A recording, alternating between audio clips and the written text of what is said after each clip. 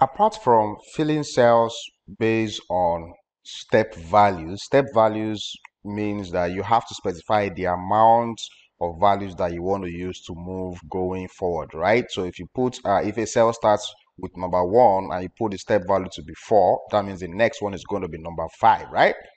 So the other ways to also fill is by filling using trends. Now, when you fill with trend, Excel is basically going to look at the history of the numbers that you have preceding, and it's going to find out the trend of the growth for those numbers, and it will apply that trend across board for the cells you are trying to fill up with.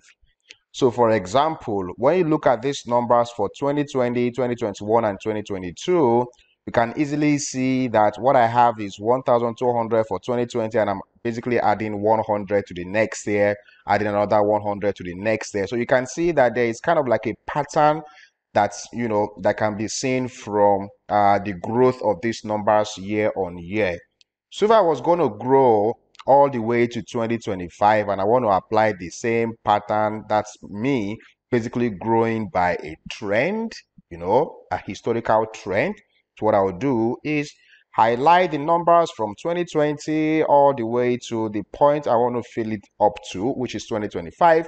I'll go to my fill. I'm going to select series. All I'm just interested in right now is I want to click on trend because I want to grow the numbers linearly currently, but I want the linear to be based on the preceding trends.